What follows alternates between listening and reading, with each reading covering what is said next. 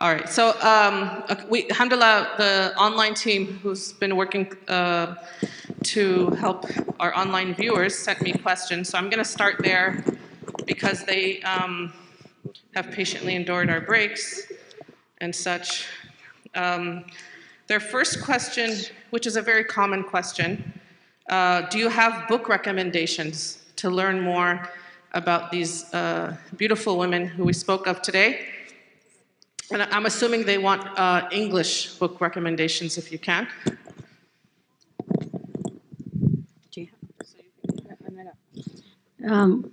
Just simply, I'm answering, may Allah forgive me, just because we finished last year a whole class.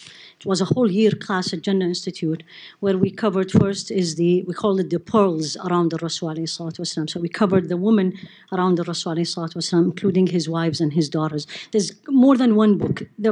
For those of you who read Arabic, one of the most beautiful, and I'm sure you know it, is بنت الشاطئ, Dr. Aisha. It's called سيدات بيت النبوة.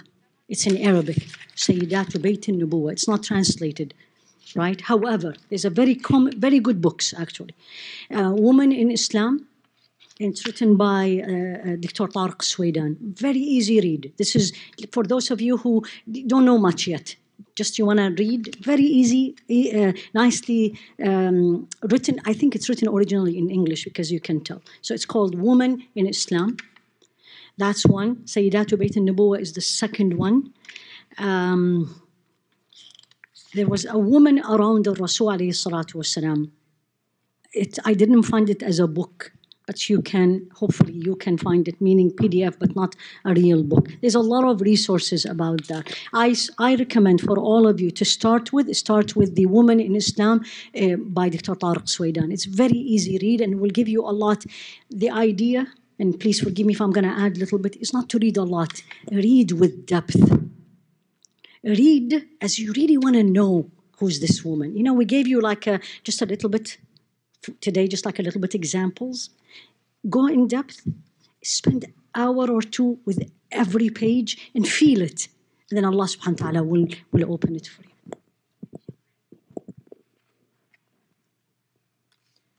These are all Salah questions. The next question is specifically about who to study with. And I think one of the amazing things that we have before you, we have many organizations present today, and all women. So you're safe wherever you go on this panel, alhamdulillah. So maybe I'm just going to pass the mic. We'll start from my right, because you're on my right. And then we're just going to, where you teach and how people can best contact you if they want to see what you're doing in terms of teaching. Assalamu alaikum. I have literally nothing to add. I mean, these are literally teachers. I'm so embarrassed to be here. I have a class on Swiss, which is looking at the ahadith and ayat that women have frequently asked about relating to women. And then there is also projects I'm working on. Inshallah, they're going to be released next year. But that's the only one that you can access online. I'm going to stop now. Thank you. Assalamu alaikum. Alhamdulillah, I just moved here in August. So our halaqah on Stanford campus, so if you're in the area, it's every Thursday at 6:30, as long as the quarter is in session. Inshallah, we're actually covering the Sira, which is really exciting. I'm really excited that you're there.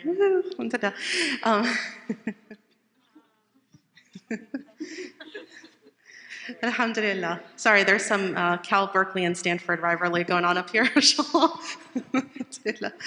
Okay, alhamdulillah. Mashallah, the Rahmah Foundation welcomes everybody, inshallah, for you all to join us.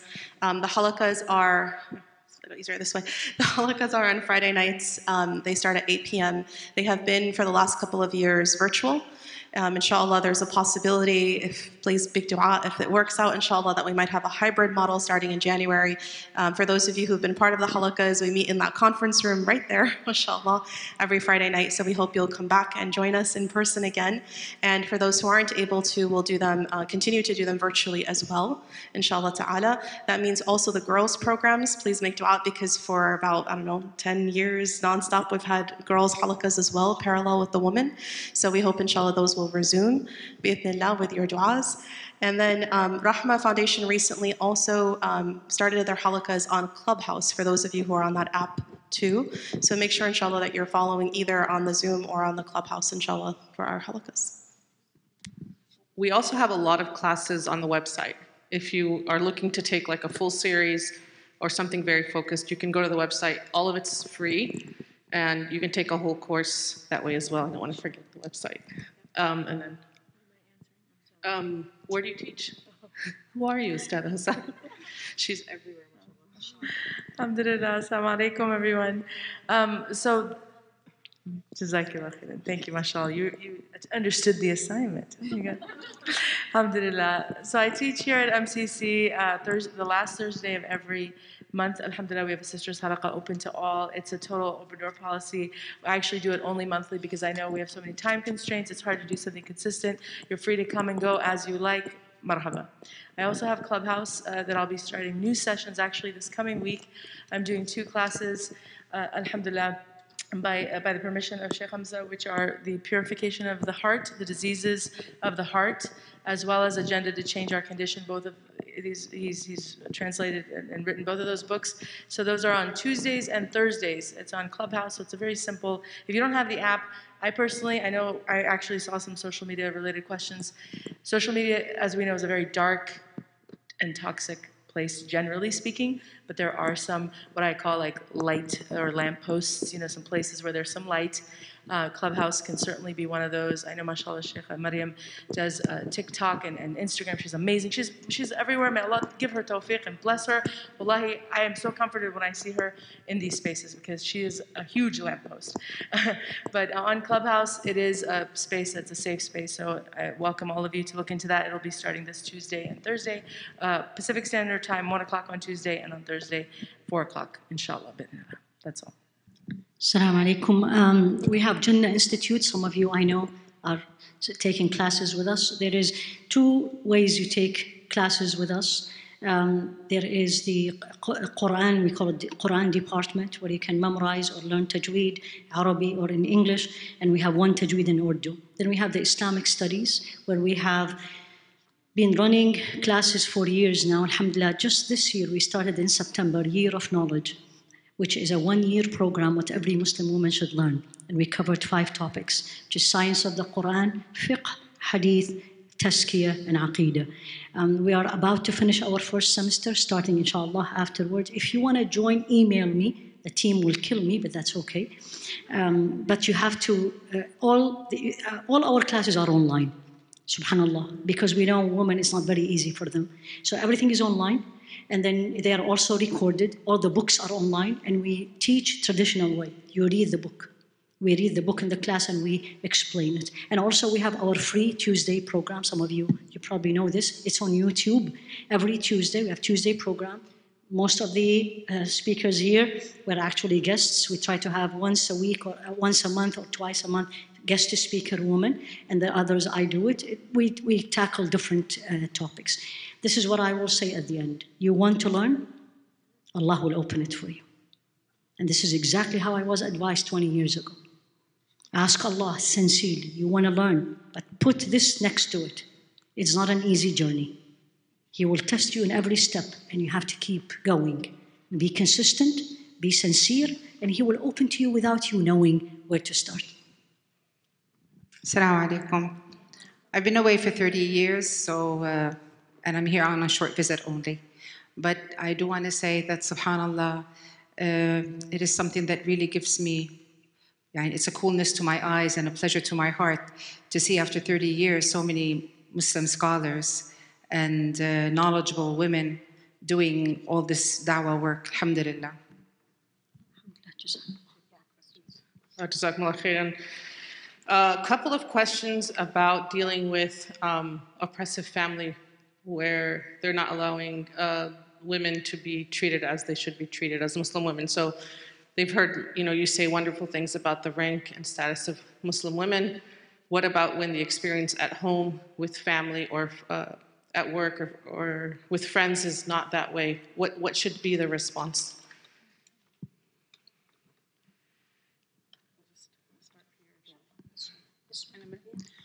Assalamu alaikum. Bismillah ar-Rahman ar-Rahim. I mean, this is a very general question. I would have to know exactly, are you talking about a husband or a father or a boss? Exactly what is it that isn't going, what is it that's difficult? Is it a difficulty or is it abuse? Is it a parent or is it a husband? For each one of these, there's a different answer. In case of a marriage, you have a way out if there's real abuse going on. If it's just your normal, difficult person, subhanAllah, Allah taught us, women, how to diffuse such situations and how to work as a team with our spouses, no matter how difficult they are, if they're normal, difficult people, not people that have problems. In telling us to obey your husband, subhanAllah, that is when a situation comes to his word or mine, just to give in to something that is not so major, is something that makes him feel that he's still in charge, and that makes him a softer human being, and a more, you're dealing with someone that has kindness towards you and is not fighting you. But subhanAllah, to constantly wage a war and a battle in a marriage for whose word is going to be, who has the last word on everything, is toxic. The environment becomes toxic, and so it's it's up to you whether you are going to realize that this human being has been put. Allah chose this man to be under your care. Someone who has faults, so do you, but someone who needs your acceptance and needs your patience and needs your love and needs your kindness in order for him to become a stable, fulfilled human being that can give back to you what you have poured into him. Perhaps, no guarantee. But the reward is with Allah subhanahu wa ta'ala. What is it that helps women and doesn't let you feel that you are a victim when you are in such a relationship? The idea of you're obeying Allah subhanahu wa ta'ala. You're not obeying this human being. Every relationship in Islam is a triangle. It's you and Allah subhanahu wa ta'ala and then that other human being. So when you're obeying him, it's not because he deserves to be obeyed. Sometimes you're wiser and more intelligent and you have more knowledge and more experience. It's because Allah subhanahu wa ta'ala asks you to do so. And Allah asks you to do so in order that you can live a peaceful life. Little by little, you will see that he becomes a more balanced person towards you. If it's a parent, then it's a different story. You cannot divorce a parent. And I've heard of toxic relationships, with toxic parents. Or, subhanAllah, I don't subscribe to this. I know that Allah subhanahu wa ta'ala asked us to treat them in the best manner possible, and know that everything that you are going through, and the most difficult parents are the old parents. The older they get, the more set in their ways, the more childlike their behavior. Therefore, what I'm saying is, if it's a parent, being good to that parent despite all their difficulties and hardships and the hardship they're putting you under is something that you are gaining closeness to Allah subhanahu wa ta'ala through. If it's a boss at work, wallah, some difficulty can be put up with. There's no place that's perfect, but you can find another place. So what I'm saying is, what relationship are you talking about specifically? But the most important thing is for you to know that any relationship is a triangle. You're dealing with Allah subhanahu wa ta'ala before you give a reaction to the other person. It's not a tit for tat. Jazakallah khair, very well said. I'm going to add one thing. SubhanAllah, I was planning to say it, but now Allah made me remember.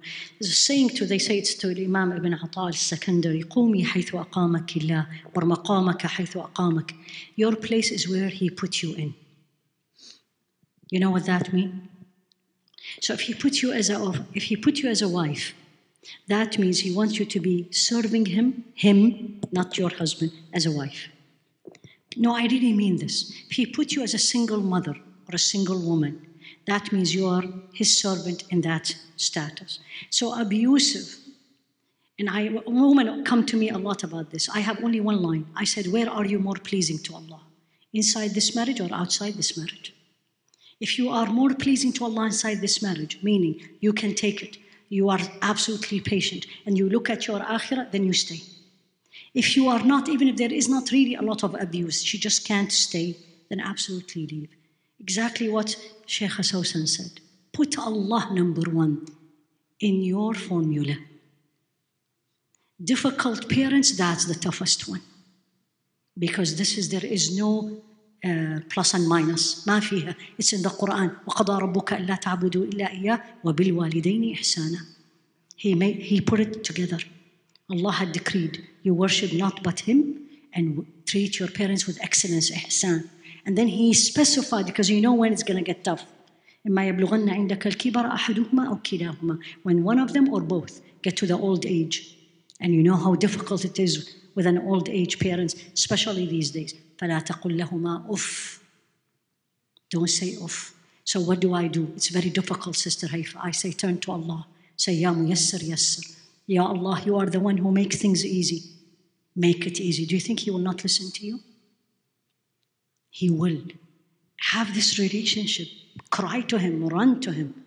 So there is choice and there is no choice, and Allah will make things easy. The microphone has to go here. I have a happy question. It landed on the right hand. Okay, good. Alhamdulillah. So we have Sister, actually, can I have that one? This one? Yeah. Just because this is an online question. Sister Julie and Sister Lisa are asking, how do I become a Muslim woman? How am I to dress to come to the masjid for the first time? How do I convert? So if you are in the East Bay, we welcome you to come and see Ustadha Hosai, who's here, who will meet you anytime, day or night. If you are, so just let us know, message us, and we can connect you to somebody where you are. We can virtually meet you now. We'll put anybody you want before you. I would be so honored. Dr. Haifa will come in person. We are happy to welcome you into our community. There's no special uniform to come to Islam. Exactly. Just the heart, right, is ready. If you're ready, we are welcoming you to join our community. Isn't that a happy question? Alhamdulillah. Allahu Akbar. Alhamdulillah. Yeah, keep the questions coming. Let's see. I'm trying to find another happy question.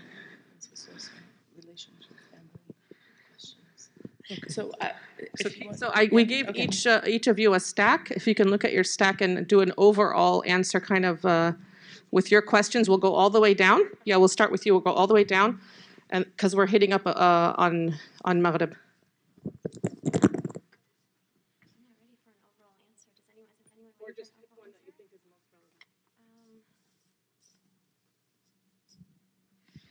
Okay, so I had a few questions that were related to rebuilding a connection with Allah. This kind of summarizes the themes of those questions. What are realistic baby steps we can take to getting closer to God when you feel terrible about your spirituality, effort, and your relationship to God?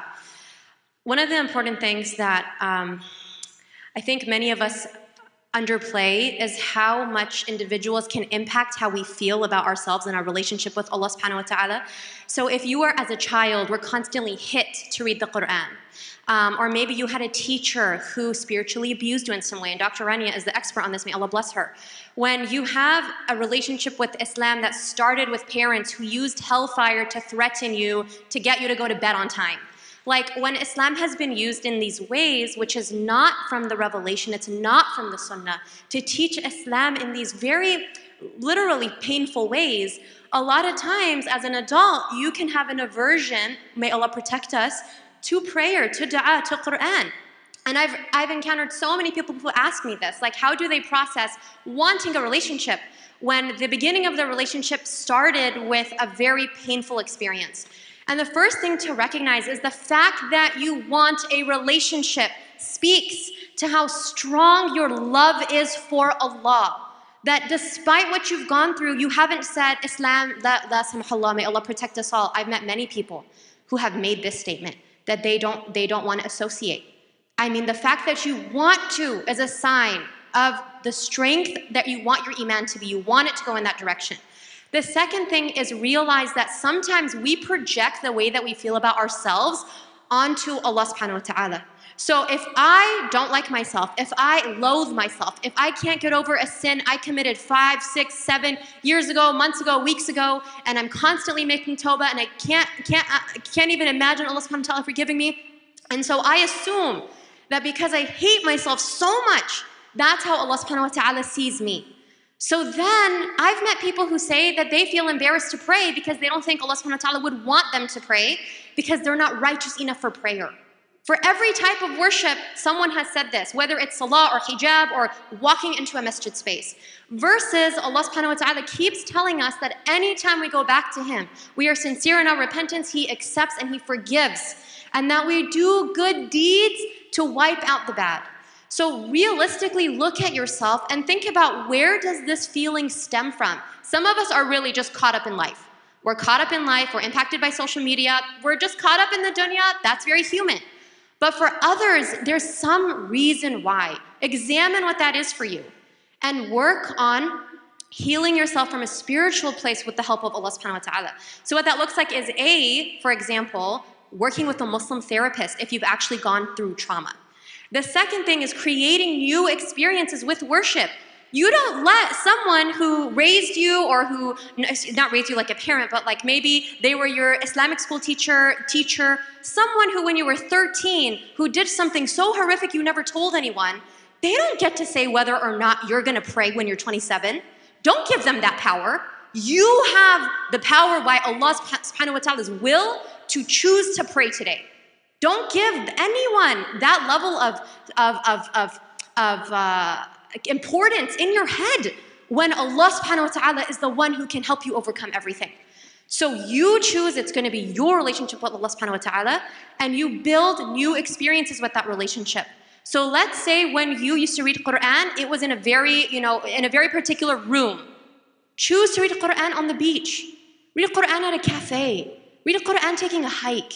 Re-establish new experiences with the Qur'an so that your brain makes new neuronic experiences with that worship. And make sure you have very consistent worship. Obviously, we have salah and we have the fara'id. But beyond that, number one, read the Qur'an every single day. I didn't know Arabic. I read it in English. The Qur'an changed my life. Changed my life in English until I learned Arabic. So every single day, take a certain amount in whatever language you can understand. If you can read Arabic too, do it. Even if you're super slow, do it every day. 1 verse, 5 verses, 1 page, consistently. That's the first thing. The second thing, there's a very beautiful book on Seerah. It's called Muhammad, Man and Prophet, peace be upon him. It's by Adil Salahi, Adilsalhi. It's like over 800 pages, but it's so beautiful about the Seerah. I really recommend going to that book for the Seerah. And for a Qur'an translation, I recommend Mustafa Khattab. Dr. Mustafa Khattab has a beautiful new translation, mashallah. And the third thing is work with mentors. Find sisters, mentors, shaykhat that you can study with, because a lot of times you're gonna go to a random Islamic website to ask about a woman's question, and you're gonna walk away from there going, how do I process that answer? Instead, seek mentorship with real people who have institutes. You can study with Dr. Haifa. Like, how honorable is that, mashallah? With Ustadha Husay, with Ansi Sosan, with Dr. Rania, with Ustadha Amina. These are women who are really here to support your process, inshallah. So make sure that you know that you don't have to go through this journey alone, and that anytime you doubt yourself, remember, if you doubt yourself and you wonder where are you with Allah, it's because you care about Allah subhanahu wa ta'ala. So now what do? You reevaluate yourself. I'm here, what can I do to get to a higher place? Until you reach that place, what can I do to get higher and higher and higher? Inshallah, sincerely for the sake of Allah. Bismillah, it's really hard to talk after people that are your heroes. Well, literally nobody did talk from his parents, so it should be fine. Alhamdulillah. Bismillahirrahmanirrahim. SubhanAllah, but following up on that, one of the questions unfortunately says, what do you do when you feel unworthy of God's love? Allah. You are worthy, you are worthy, you are worthy. These aren't my words. This is the Prophet ﷺ telling us this. When we talk about the angels, it's scary. You know what? If you're an important person, there's people that write everything you do. Allah created angels to write what you do. You are so worthy. SubhanAllah, I remember going to a session and I remember the scholar saying, Allah loves everyone. Some people realize it and some people don't. The question isn't if Allah loves us. The only question is if we are able to realize Allah subhanahu wa ta'ala's love. Allah has been feeding you, He's been clothing you, He's been giving you people that love you since the second you were born. How can I now come and say Allah doesn't love me? Even those who disobey Allah, Allah feeds and clothes them too. Allah loves you, that is the default. SubhanAllah. I think we also make it so difficult of like, oh, I need to do this, and one day I'm going to learn Arabic, and I'm going to memorize the Qur'an, and then I'm going to get it. You know what you should do? Make dua. Just ask. You're asking the creator of the universe. There's nothing that He can't do. Just ask. And that dua mukh al-ibad, it's the essence of all of our worship. Everything you're doing, the essence of it. Ask Allah subhanahu wa ta'ala. There is no barrier. Why are we creating stupid barriers? There isn't one. Allah subhanahu wa ta'ala tells us, if you walk to me a hand's length, I come to you an arm's length. You come a arm's length, I come a yard's length. You come to me walking, I come to you running. Just go. Just ask Allah. And every step you take for the sake of Allah subhanahu wa ta'ala, it's not a matter of like, oh, I need to do more. No, it's a matter of quality, of focusing. Someone was saying with all the distractions of 2021, what can I do? This isn't there have always been distractions. Like the Muslims, they became Muslim under literally threat against their lives. Alhamdulillah, it's so easy for us. All we have to do is ask. Just ask Allah. Ask with sincerity of like, Ya Allah, bring me closer to you. What's the path? Which way? Ya Allah, point me in the direction that pleases you. And be honest, follow that path, subhanAllah. There was another question just about Sayyidah Fatima radiallahu anha, about being Ummi Abiha.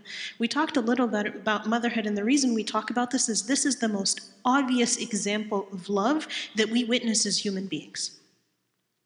And sometimes your mother is difficult and you end up in therapy for years. I don't want to discredit that. But as a general rule, when you see a mother, like her baby's throwing up in her and she's like, oh, isn't this the cutest thing in the world? Like, motherhood is mind-boggling. SubhanAllah. It's that depth of love that she gave to her father, sallallahu alaihi wasallam, and she gave to everyone around her. It doesn't necessarily have to be a blood relation. There's so many, alhamdulillah, there's so many both men and women in my community where I'm like, I think you should do this with your life. I think you're great at this. And I'm so grateful that they take it from me. Like, who's this crazy lady that's telling me what to do with my life? Alhamdulillah. But part of that love, I'm gonna end with this because it's one of my favorite stories from this year. The Prophet ﷺ during the Hijrah, there's a moment where they're trying to pass their guides telling them, like, mind you, they're during the Hijrah, so if you capture them, you and your family are gonna be rich for the rest of your lives. And the Prophet ﷺ, they're trying to go around a place, and their guide tells them, we can't go through the crevice of the mountains. There's 2 thieves that are right here, this is their spot. So the Prophet ﷺ says, oh, that's people I can talk to. So he goes between the crevice of the 2 mountains and he starts calling out to them, saying salams. You can imagine the 2 thieves are confused. Like, you know we're here, and what is happening? And they come out and they talk to the Prophet ﷺ, and he asks them, what are your names? And they say, Nahnu al-Muhanan, we're the 2 lowlives. I thought they were calling themselves lowlives. That was the name their tribe gave them. That's how bad this was. And the Prophet ﷺ says, Bal antuma mukraman. No, in fact, you are dignified. And he speaks with them and he tells them, I'm going to Medina. Join me in Medina. They stopped thieving and became Sahaba. This is what this love does. It sees your potential and says, how can I help you get there? You are in fact an incredible creation of Allah subhanahu wa ta'ala. Do not ever let anyone belittle you, both in the community and out of the community. I want you to know, I got kicked out of my fair share of masajid, because if you come and tell me women can't pray here, I'm like, oh, here? Allahu Akbar. Yell at me when I'm done.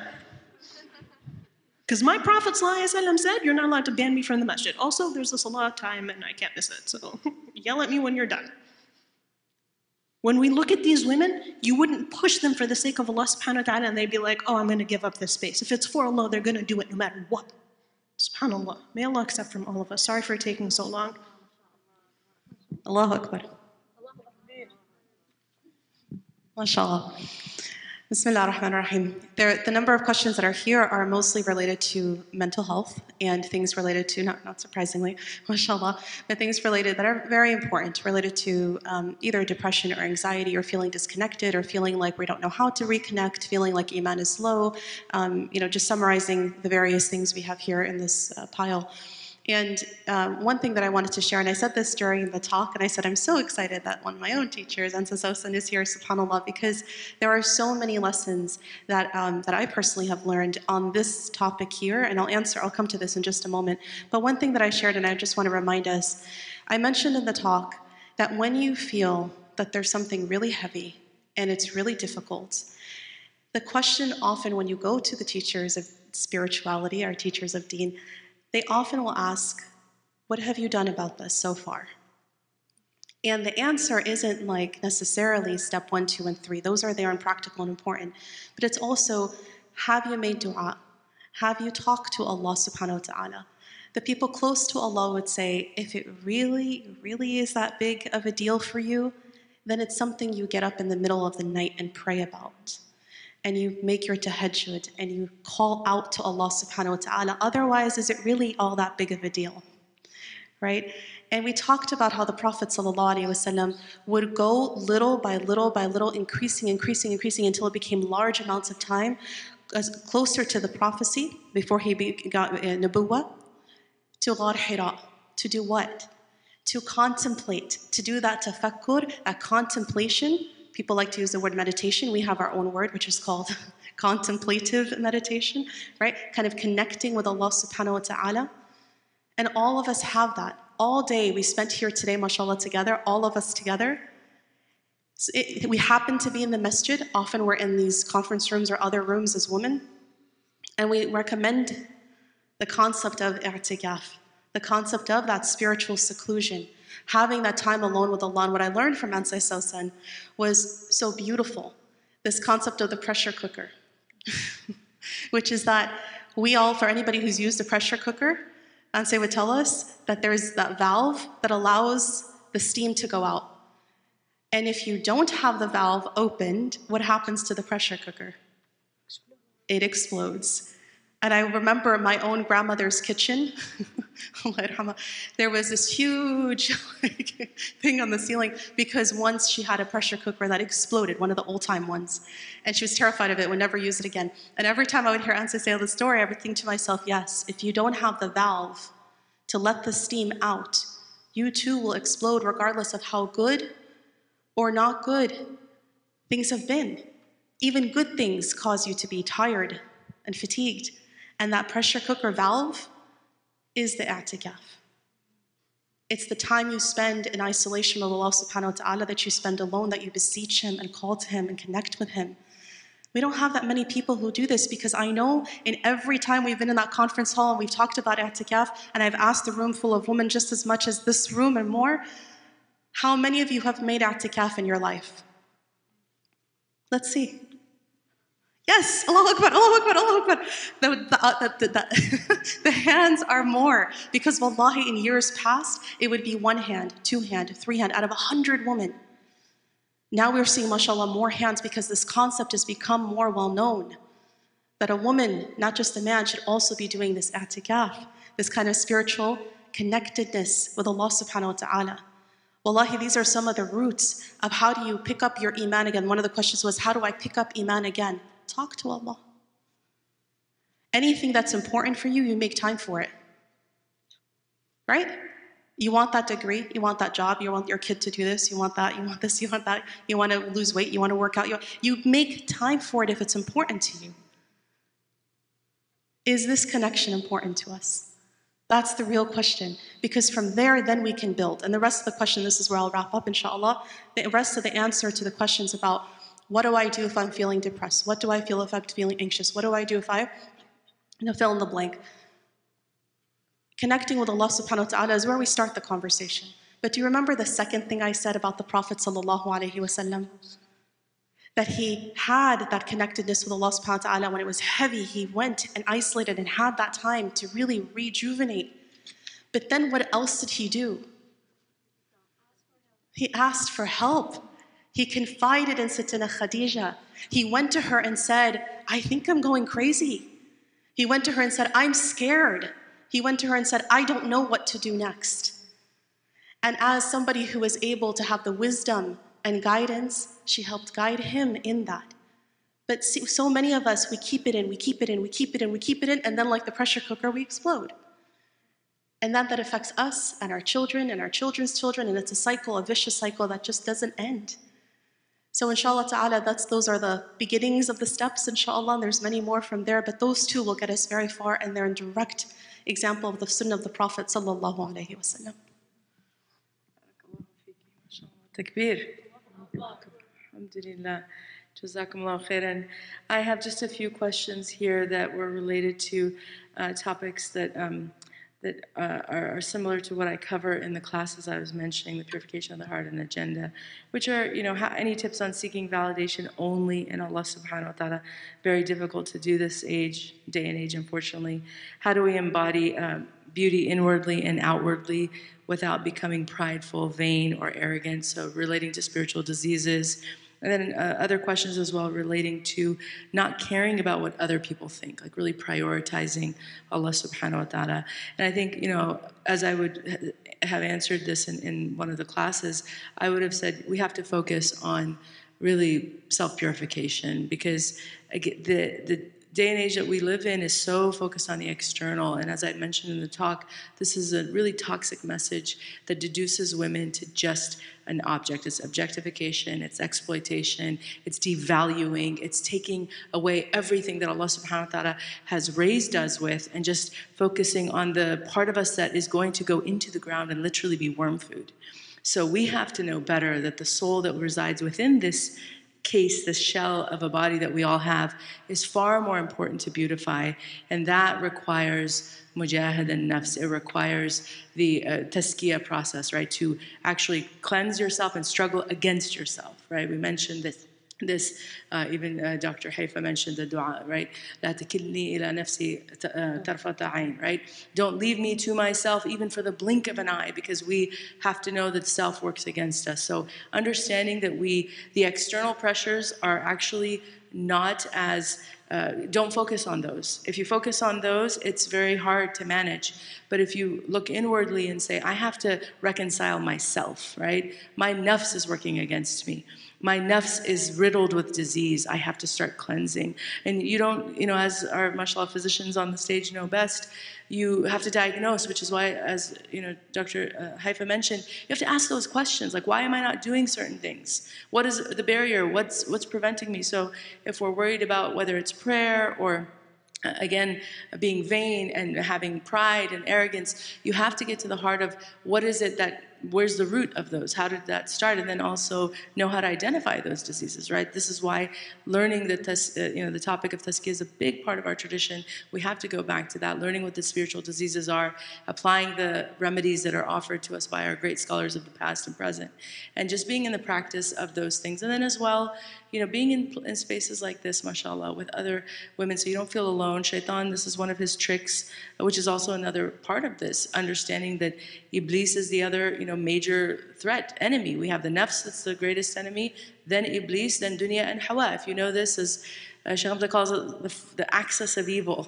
It's the four evils that they're always orbiting us, and they're always either, around us. We have to recognize them, but working with those two especially, the nafs and Iblis, knowing how he works, what's his playbook, how does he get into us? So when you read, if you don't have the book Agenda, Shaykh Hamza and Imam Zayd have outlined what they refer to as the 8 inroads of the spiritual, of the heart, right? What are the access points that Iblis gets us to? The first one is prayer.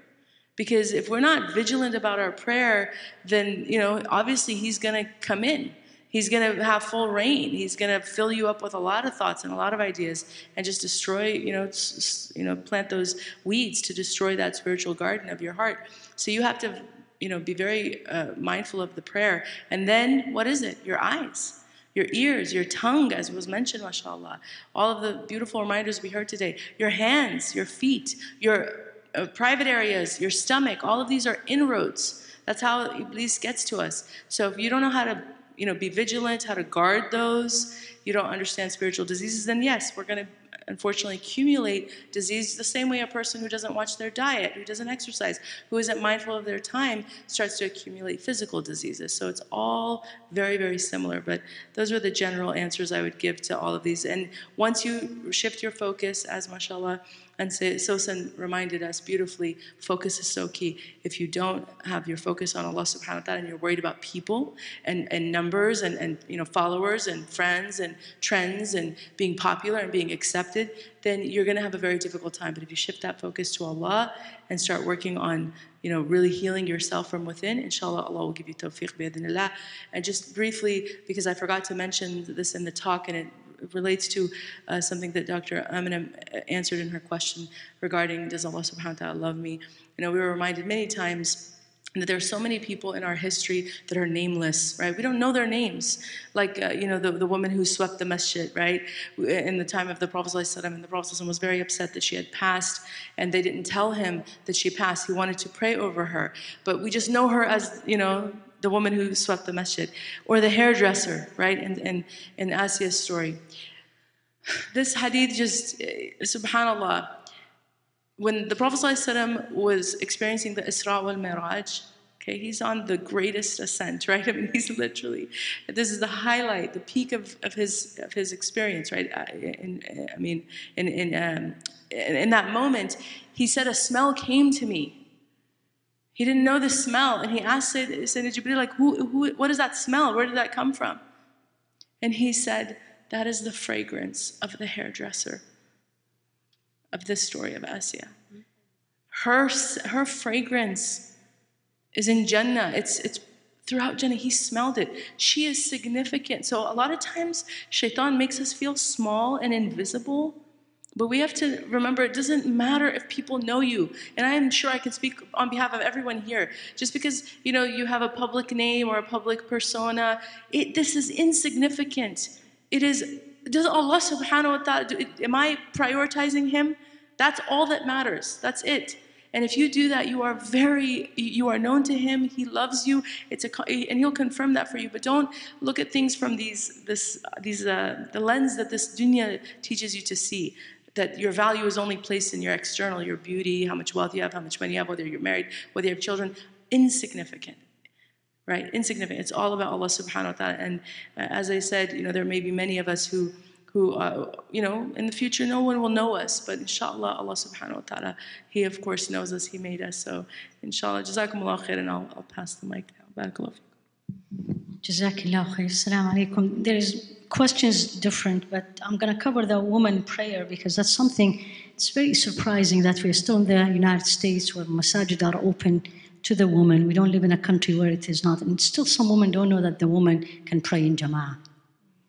And I'm not saying about you, I hear this all the time. There's two opinions about that. There is one opinion says the woman does not pray in jama'ah. And that's absolutely respectable opinion. I say this all the time. Who are we to judge these scholars? And there is the other opinion says, yes, the woman absolutely, and the woman lead them. And Sayyidah Aisha used to lead the woman. So if you are of that school or that other schools, you're absolutely fine. And the other one, which is really, I'm glad it was asked, can we pick up the child during salah when he's crying? My answer, please do. Because you are annoying the musallin, and this is harming al-musallin, is a sin. Absolutely pick up the child. And I think you mentioned it in the story of Sayyidah Fatima. He picked up Al-Hasan al-Hussein. He prolonged his sajda because they were on his shoulders. So absolutely you can do that. There was a question came in, like Sheikh Maryam spoke about Sayyidah Maryam, is she a prophet? There's a different opinion about that. The strongest opinion, she is not. Imam Ibn Hazm is a Zahiri school. Again, without going into the technicality of it, it's a school where it goes exactly what the Qur'an say, just the external meaning. That was, it's called a Zahiri. But the stronger opinion that she is not, prophets were only men. And there is the answer, why? You know why? Because Allah said so. Done. Learn this answer, ladies. When people ask me why you wear your hijab, my answer is Allah said so. I don't have to explain it. Of course, I will later on for other reasons, but number one, why do you fast? Allah said so. Why do you lower your gaze? Learn this. Teaches you submission. teaches you to be al-qanitin, as-Sayyida Maryam. So that's one. There's two very strange questions, but I have to say it. Someone told me, and I don't know who told you that, when children do ibadah or any good or bad deed, listen to this one. As-sawab with S, which means thawab, reward, goes to the father, not to the mother. La ilaha illallah, la hawla wa la quwwata illa billah. Why is that? The reward will go to whoever taught that child. A mother, a father, both, an aunt, a neighbor. Whoever, addal ala al-khair kafa'ila. You lead, teach people to do good, they will get. Don't let people put this in your mind. Lower the standard. I don't know how this even. Now, look at the next one. Eid al-Adha.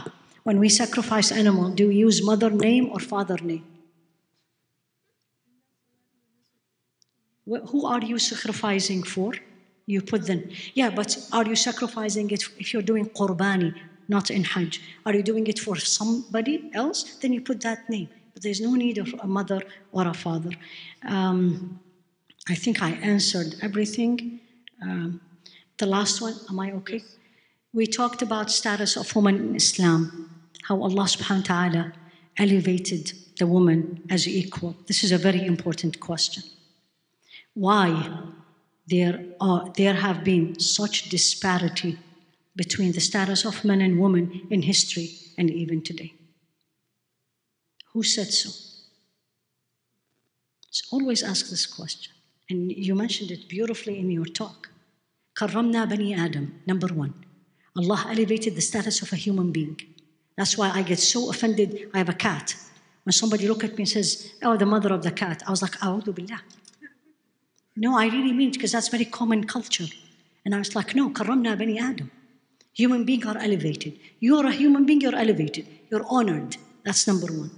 The status of men and women, it depends what are you looking. Culture, that's not deen. Learn to separate. There is things that men does, women doesn't do in deen, yes. Lihikmah. There is wisdom, there needs another whole program about that.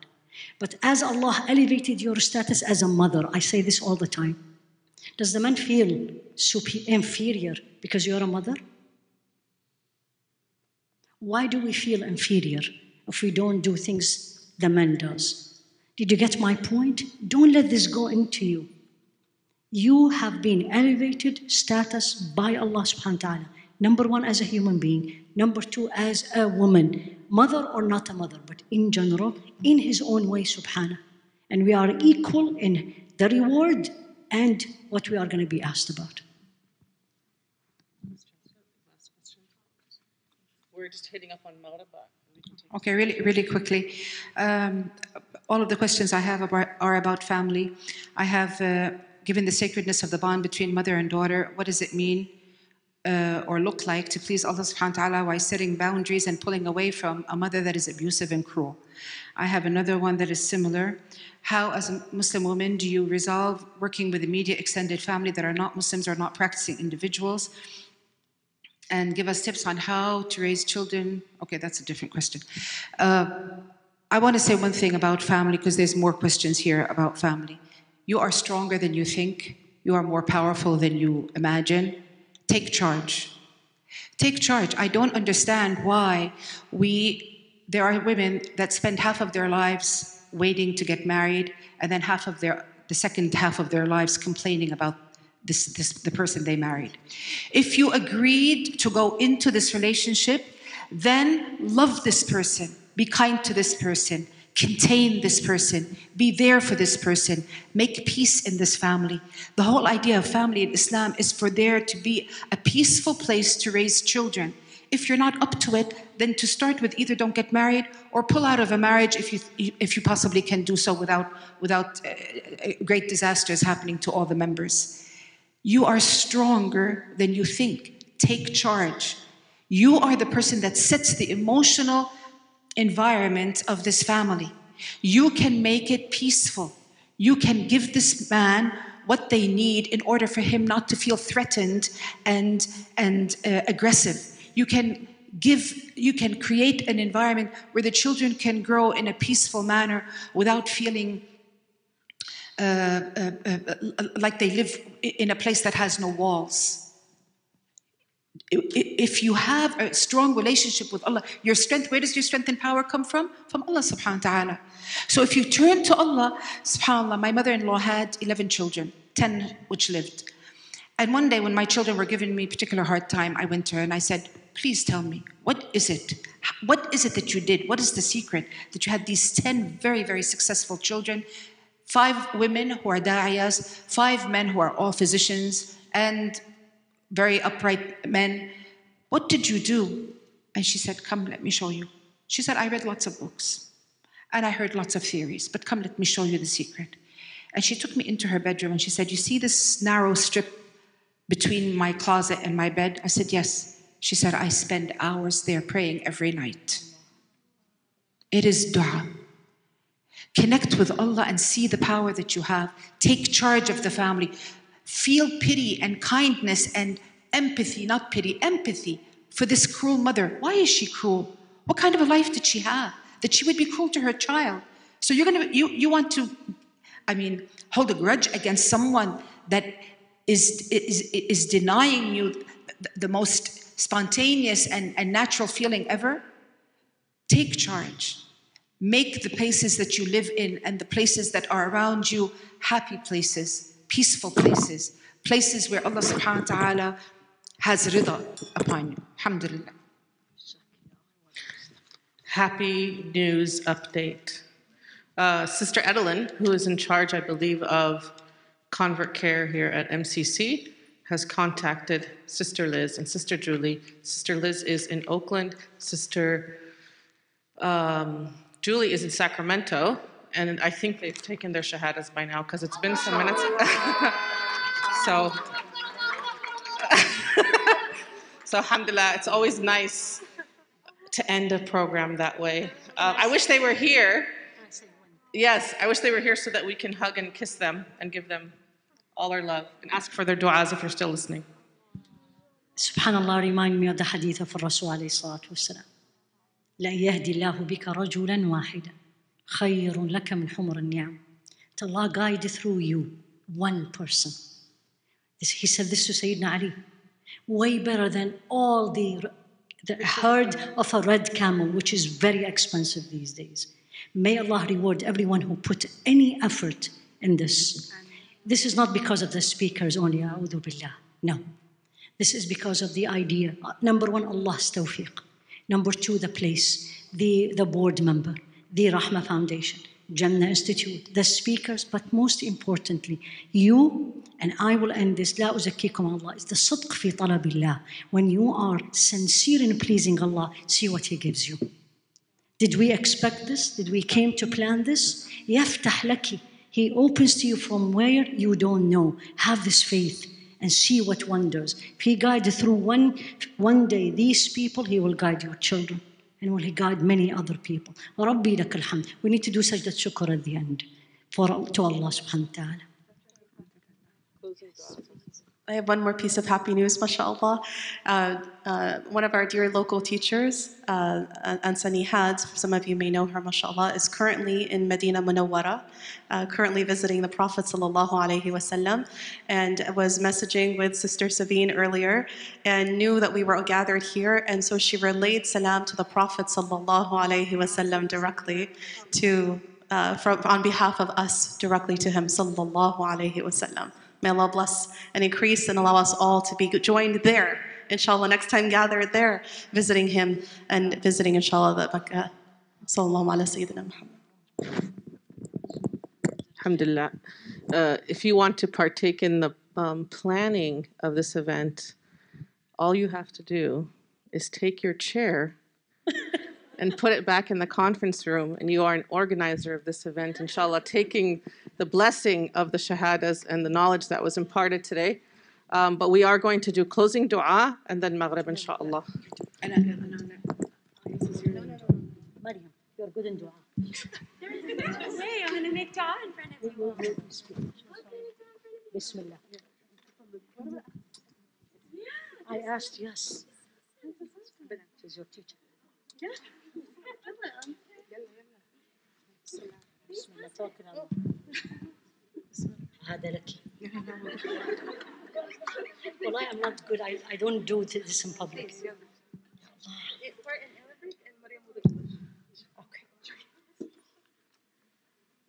الحمد لله رب العالمين، الحمد لله رب العالمين، الحمد لله رب العالمين. ربي لك الحمد، ربي لك الحمد، حمدا يليق بجلاله وجهك وعظيم سلطانك. ربي ما قدرناك حق قدرك ولا عبدناك حق عبادتك. ربي صلي وسلم وبارك على سيدنا محمد وعلى آله وصحبه تسليما كثيرا. ربنا تقبل منا إنك أنت السميع العليم، تب علينا إنك أنت التواب الرحيم. ربنا لا تزغ قلوبنا بعد إذ هديتنا وهب لنا من لدنك رحمة إنك أنت الوهاب.